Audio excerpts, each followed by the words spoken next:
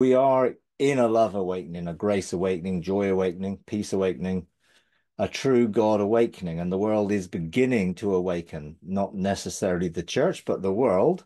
And those who are within the church open to pursue something deep inside that's calling them, wooing them to embrace it. So I encourage everyone to embrace these awakenings. Don't hold back. Um, Building on the foundation of unconditional love. In this new series, I'm going to share the journey that led to my restoration of my first love relationship with the Father. That enabled me to discover my own identity as a son of God. And I will reiterate this point that I made last time because there have been a number of comments that I've seen online about people struggle to be called a son or a bride and a wife, depending on your gender. There is no gender attached to the term son, daughter, male, female, bride, wife, husband within what I'm sharing. Within a natural setting, of course there is. But in terms of God and how God views us, we're all sons from the perspective that God sees it. Now, of course, we may be female or male from a natural perspective, but that shouldn't stop us embracing what actually sonship means, what being a wife or a bride or any of those things mean. Um, we should not be offended or feel awkward at being described as a bride, wife, or son. We're all children of God, regardless of our physical gender, and our identity is in our origin in God, and we discover that in first love. Sonship is an issue of identity in relationship and positional governmental authority in co-heirship with Jesus, the Son of God. That's why I use the word sonship, and I don't differentiate between sons and daughters because it's a position that we have in co-heirship with Jesus. And that is really all there is to it. There should really be no need to have a problem with being called a son, or if you're a female, or being called a bride or a wife if you're a male, because it's not relating to gender at all. Since we last met, I've found a number of online quotes that I want to throw out there for you. There's a couple by Don Keathley, who is the Grace Awakening Network sort of coordinator. Not one single person on the planet is in Adam. If you're in Adam, then Jesus was not the last Adam. We are new creations in Jesus. We need our minds renewed to that fact because it is a fact, but we may not come into that realization yet. Another one, Jesus did not come to punch your ticket for heaven one day. Jesus came to give you the doorway into full union with the Father through the Son now, today in this world. And I think that full union is really what I'm looking for us to discover in restoring first love, restoring that place of union, which is the place of first love. That is our origin. That reveals the union we had in the beginning. And I think that's the key. We had that in the beginning, and God wants to restore us back to where we once were and will be again.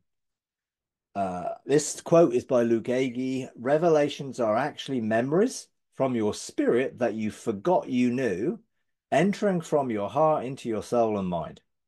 So again, discovering our origin in first love can restore those memories.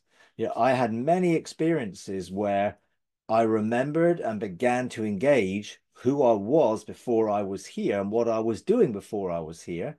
And that helped me outwork my full identity in this realm. Mike Parsons' new teaching series, Restoring First Love, is only available from our website, eg.freedomark.org/first-love. Titus 1:2. In the Mirror Bible, it says, "This is the life of the ages, which was anticipated for generations." So in other words, all prophetic expectation was looking forward to where we are now, the life of our original design, announced by the infallible resolve of God before time and space existed. So God, even before anything came into existence, had already had our original design within his heart, and Mankind's union with God is the original thought that inspired creation. And I really like that quote. Mankind's union with God is the original thought that inspired creation. And his desire for union and relationship with us was why he created everything in the first place, to establish a place where that relationship could outwork. Galatians 2:20, again in the Mirror Bible. So here I am, dead and alive at the same time. I'm dead to the old me. I was trying to be, and that's really a key there. I was trying to be something and trying to be someone through my own efforts that was never going to succeed. It says, I'm dead to the old me I was trying to be and alive to the real me, which is Christ in me. There was always this sense of union that God desired. Co-crucified, now co-alive. What a glorious entanglement. And again, I love that. And a glorious entanglement. You could think of that from a quantum physics perspective in terms of quantum entanglement, but you could also think of it as relational and interactive and interconnected and in a union with him. I was in him in his death. Now he is in me in my life. For the first time, I'm free to be me in my skin, immersed in his faith, in our joint sonship. He loves me and believes in me. He is God's gift to me. And that is, again, a wonderful statement, in our joint sonship. And that is what sonship is, in our joint sonship. And that is how the Bible describes it, because it's a positional relationship, nothing to do with male and female there. Now, in the Passion Translation, Galatians 2:20, my old identity has been co-crucified with Christ and no longer lives. And now the essence of this new life is no longer mine, for the Anointed One lives his life through me. We live in union as one. Again, the concept of living in this union of relationship. My new life is empowered by the faith of the Son of God, who loves me so much that he gave himself for me, dispensing his life into mine. And again, that's what we're looking to discover and experience, him in us, the hope of glory, in us, a revelation that has been poured into our hearts through the Spirit of God's present in me. What Jesus was describing would happen after the resurrection, that we would know that he's in us and we're in this relationship with him in the Father. And he's dispensing that. That is flowing through me, into me, through me, and around me all the time, if I can cooperate with what he's doing and come into agreement with it in the union of our hearts and minds and beings. So this is a quote from about that scripture that I found. We live in union with the divine one, Jesus Christ, as my new life is empowered by the faith of the Son of God. Now, see, the faith of the Son of God, not in. See, if it's all to do with our faith in the Son of God, then it's to do with our faith. And it very clearly says we're saved by grace through faith, and that is not our own. It's a gift that's been given. So it's his faith that I'm living in, who loves me so much that he gave himself for me and dispenses his life into mine. Our new nature is now a divine union. That is the reality. It's a new divine nature. We really must become awakened to live from this reality.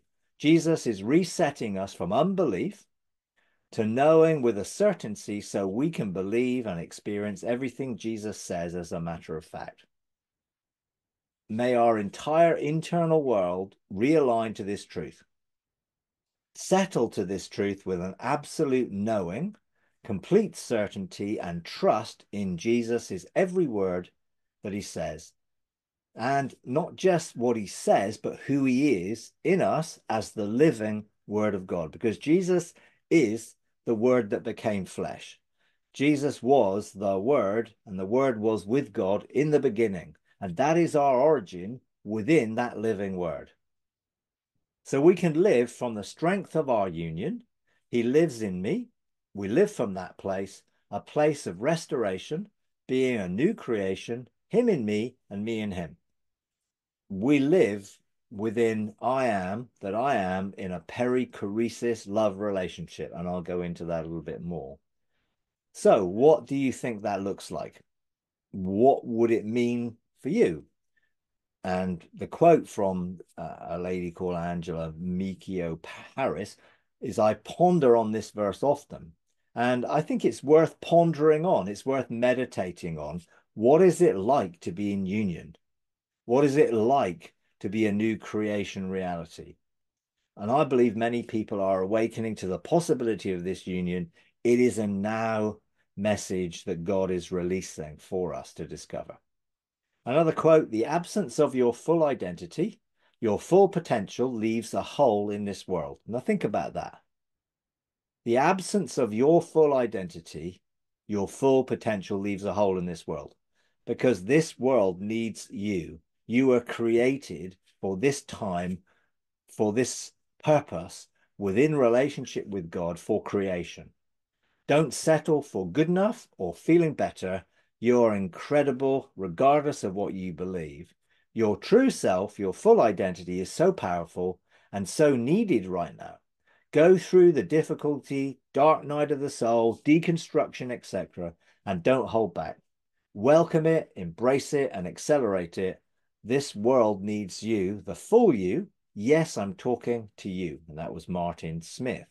Now, the key in this is to be willing to embrace going through whatever it takes to bring us to that reality of who we fully are.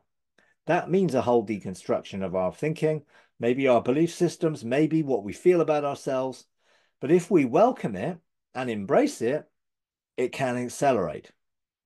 If we resist it, it can obviously take longer. So I encourage everyone, don't hold back. Wholeheartedly allow God to take you on the journey that will bring you into your full identity, because you are truly needed. I'm going to leave it there, but we're going to go into an activation. What God wants is us to experience rest, to come to that place where we abandon our soul into the trust of God who loves us unconditionally. So I encourage us to close your eyes. Begin to think about living loved, that right now God loves you. Right now, his love is surrounding you. Begin to come to that place of meditation, to that place of rest. Start breathing slowly, more deeply, more focused, so you can breathe in and breathe out the unconditional love of the Father. You're breathing it in. You're taking it internally. It's flowing in you. Feel that unconditional love flow through your being. So just become still. And I would encourage you, whether you've done this 1,000 times, whether you've never done it before, picture a door. Picture the door of first love within your spirit. If you struggle to picture or think of a door, think of one which you know really well, your front door, a door you're familiar with. Just begin to imagine that door. Picture it. You may feel it, you may sense it, you may just have that sense of knowing, or you might be able to see the door in your mind's eye, in the eyes of your heart, your imagination. So picture that door. And by your choice, you can open the door. Jesus is knocking. Jesus is speaking to you, asking you to open that door. He's given you the invitation. If you open that door, he is going to come and you're going to experience his presence. So I encourage you, just reach out in your imagination by choice and open the door. Make that choice to open the door, open it wide, and just welcome the presence of Father, Son, and Spirit. Welcome the family of God, that they might surround you. You might be in their very midst as they embrace you, hug you, entwine with you, come into a union, a deeper relationship. Stay in that embrace. Stay in that place of intimacy. The Father, Jesus, they may speak to you. They may whisper into your ear. They may woo you. They may begin to sail a car. I want you to be my very own. Stay in that place of rest, that place of intimacy.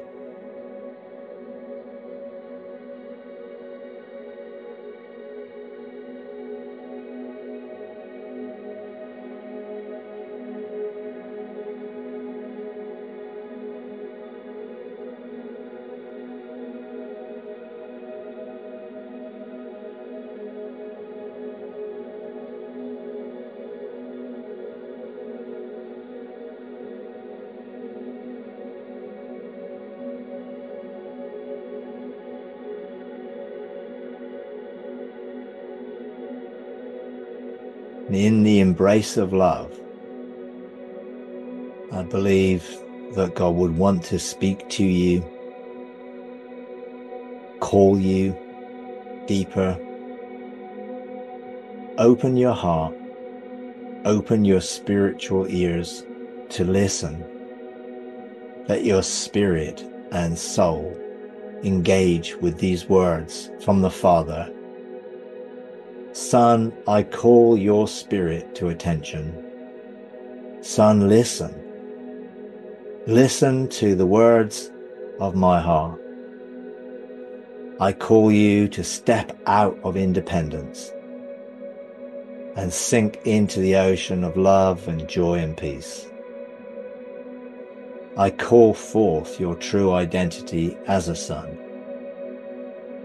as a co-heir. I call you to return to your true origin within my heart. I call you to enter into my rest. I call you to come deeper into intimacy.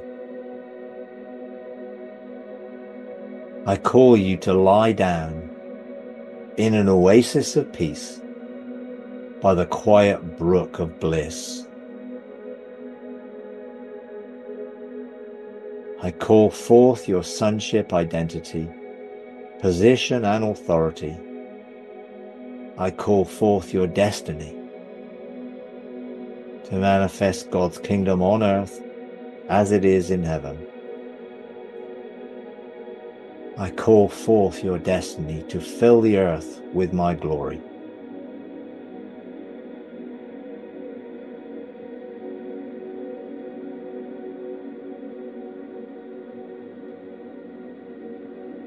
I love you. I love you. I love you. I love you unconditionally. Rest in my love. Rest in my joy. Rest in my peace. I love you. I love you. I love you.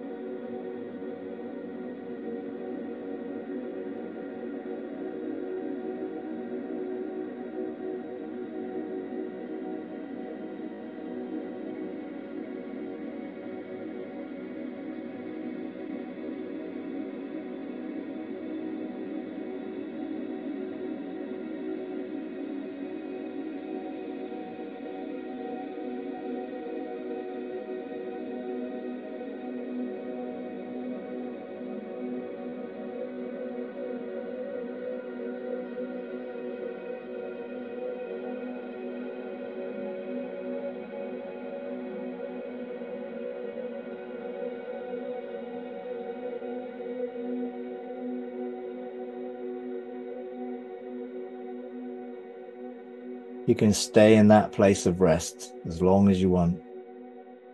Let it be your abiding dwelling place. Let it be a constant in your life. Don't rush. Don't feel you have to come out of that place. Stay there if you'd like. Just stay there.